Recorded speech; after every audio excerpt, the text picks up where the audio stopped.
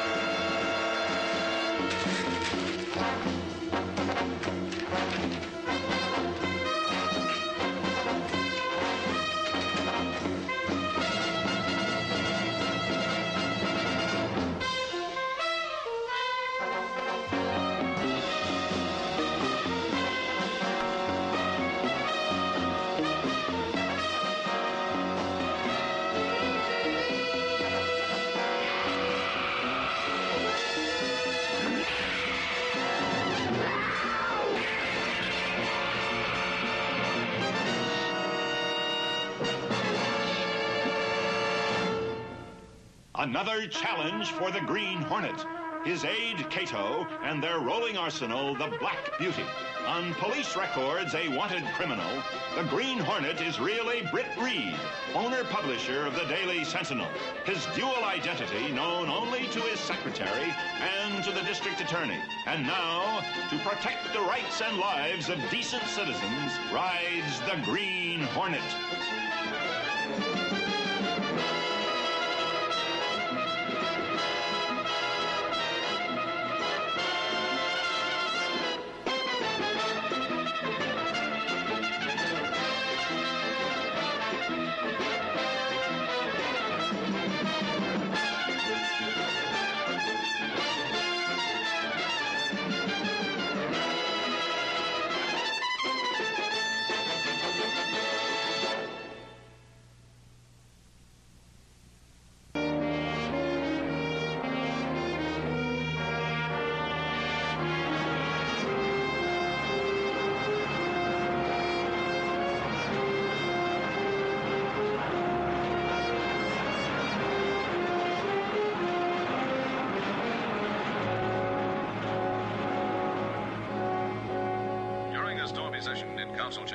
City Councilman Bright assured the mayor's special committee that he would vote against any increase in taxes this year. And here's an additional note on the bizarre death of Daily Sentinel reporter Pat Allen. The only witness, maintenance worker Mrs. Martha Crown, hospitalized by shock, has shed no further light on the matter. District Attorney Scanlon and the police have theorized that the leopard, which escaped from the zoo only blocks from the Sentinel building, was panicked by traffic and sought shelter in the building. Meanwhile, on the national scene today...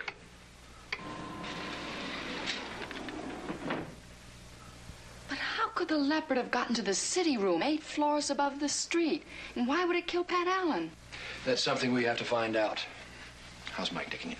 Badly. He's in there now cleaning out Pat's desk.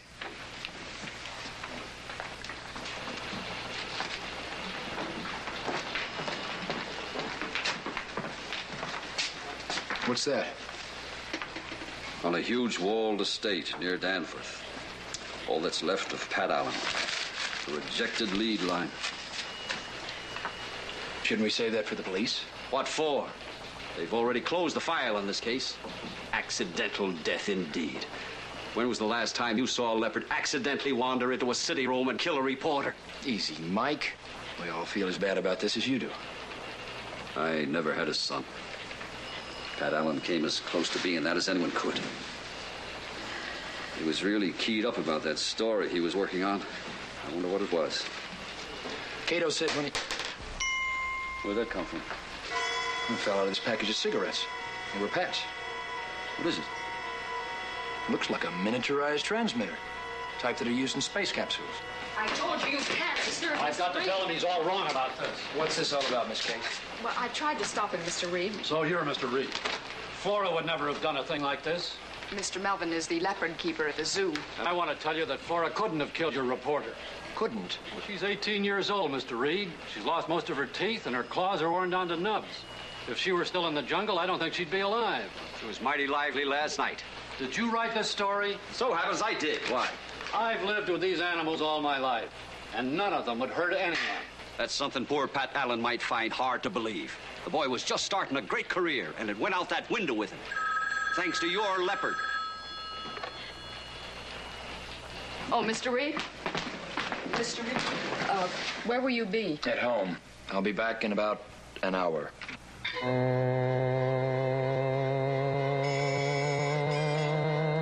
think you got a pretty tight case, Captain. I'll send one of my deputies over in the morning. Yes, I'll be waiting for your letter. Thank you.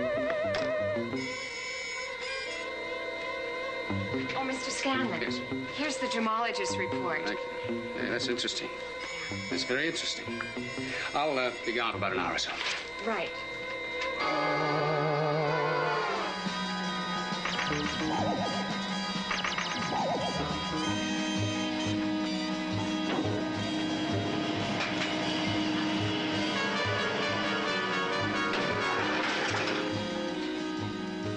If you hadn't buzzed me, I would have called you.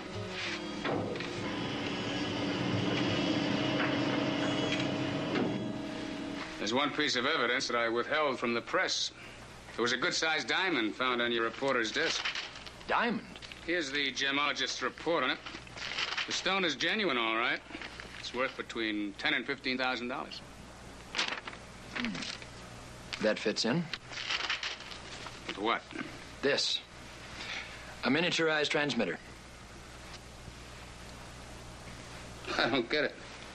You will.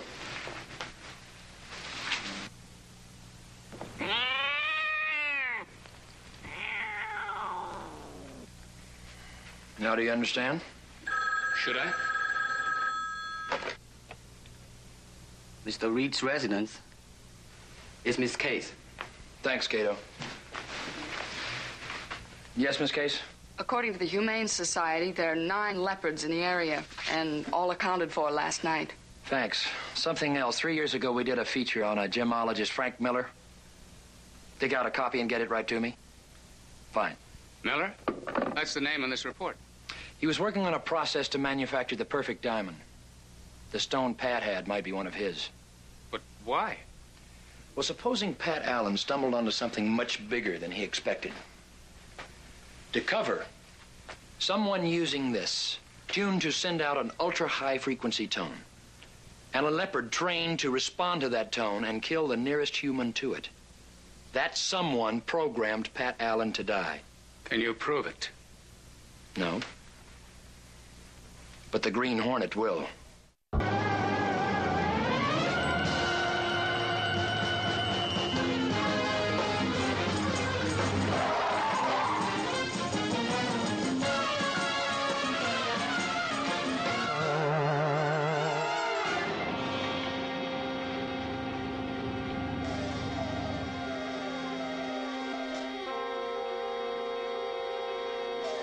I'll go in alone, Cato.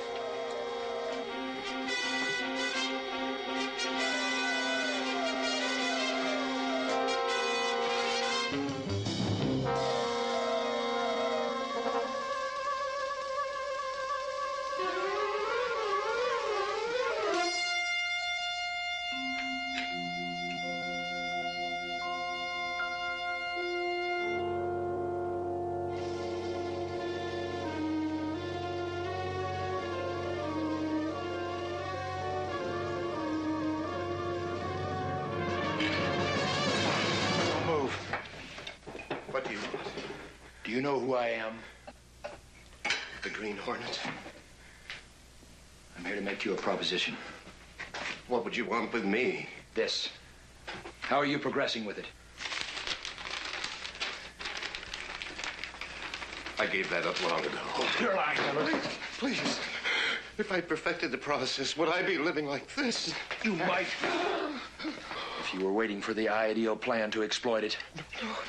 I could flood the world diamond market with your perfect imitations. I could make you millions. Millions. Millions. Come with me.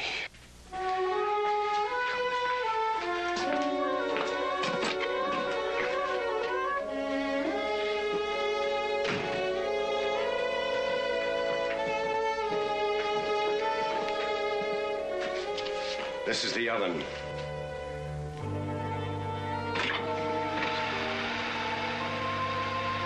Fragments of worthless carbon, pieces of coal.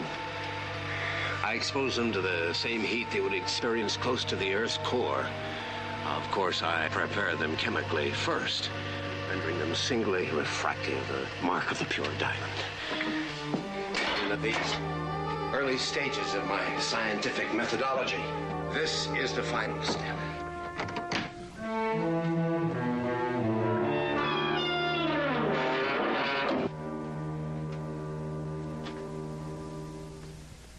Come closer.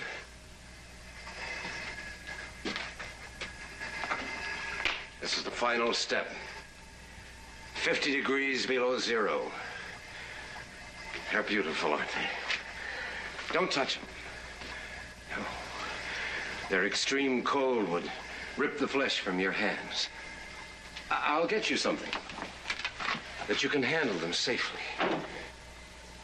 Let me get one for you.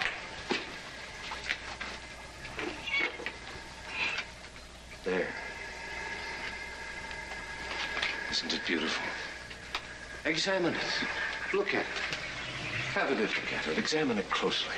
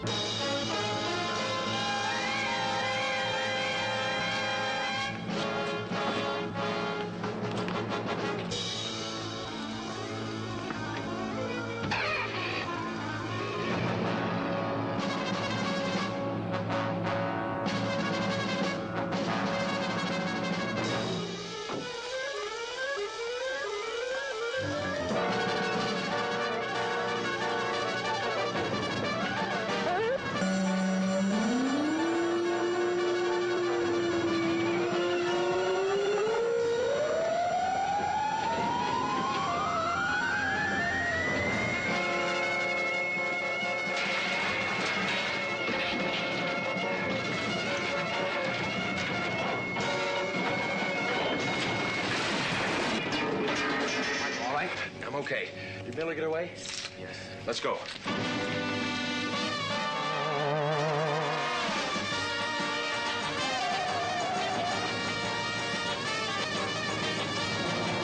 Cato, activate the scanner generator.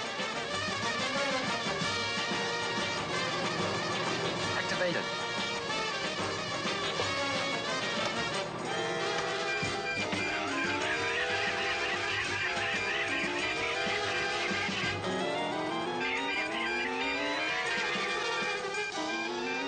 Scanner aloft.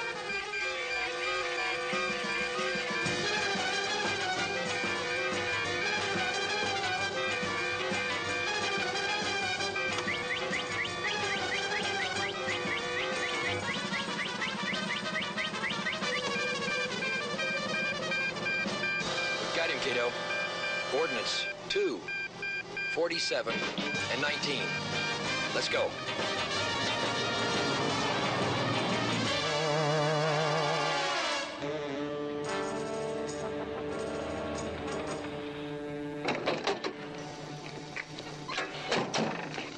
I've been here before as Britt Reed. The widow of Bella DeLukens lives here. He was one of the wealthiest diamond merchants in the world. Do it this way. This is my district right here. Yes. I disagree. Nobody else is going to interfere. Gentlemen, please let's come to order. May I begin this meeting by expressing my regrets to Professor Miller. I know it was a trying experience, but we hope well worth it. And now for the business at hand. First, let me read you a note from Jeremy Clark, our Far Eastern representative. Just a short note to acknowledge your inquiry of June 2nd. I will forward all requested information in the month. What was that? Only a pet, gentlemen. And also my burglar alarm.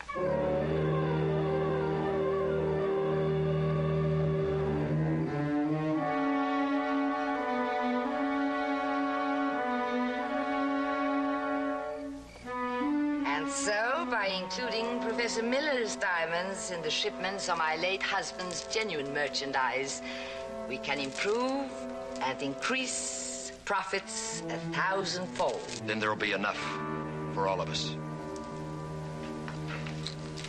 You told me you got rid of him. I thought I had. The Honorable Mr. Miller.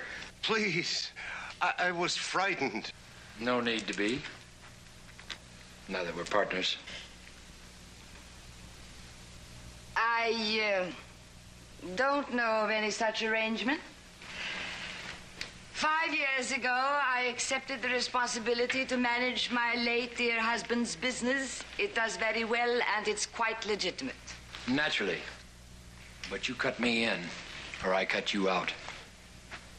And I want half. And how do you propose to do that? By informing the International Diamond Merchants Association of your operation. You know my terms. Take them or leave them.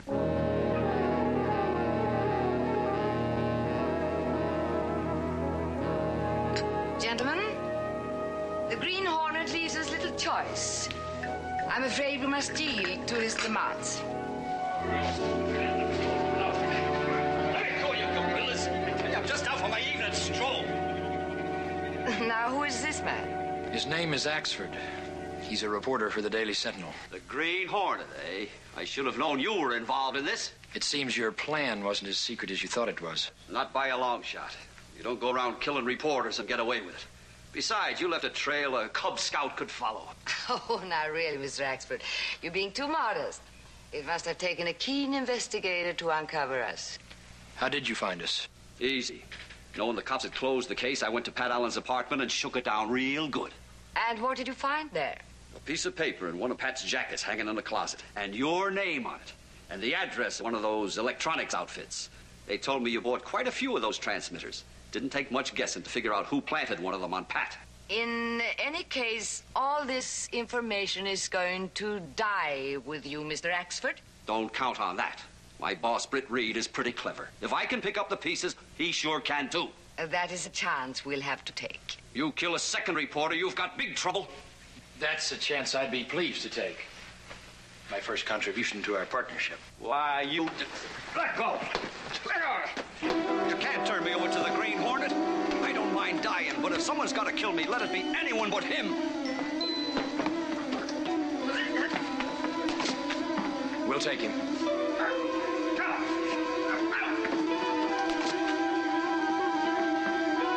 I'll be in touch. Partners. Nothing to concern ourselves about, gentlemen. That partnership will be dissolved in a matter of moments, you see. My young man planted one of those transmitters in Mr. Axford's pockets.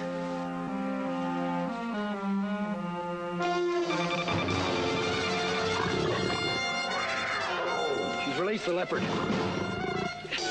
Double cross. Now, isn't that beautiful? Quiet. We better make our stand here. That cat can outrun us.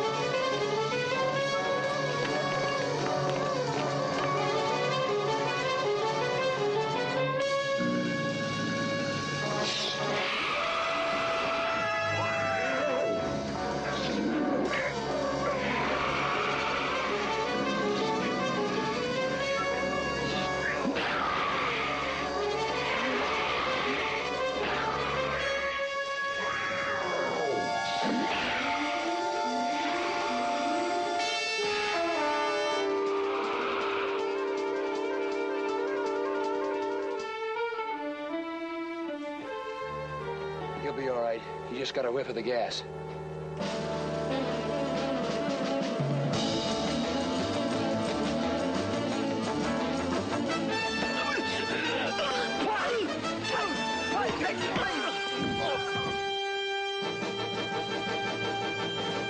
Let's get back to the house.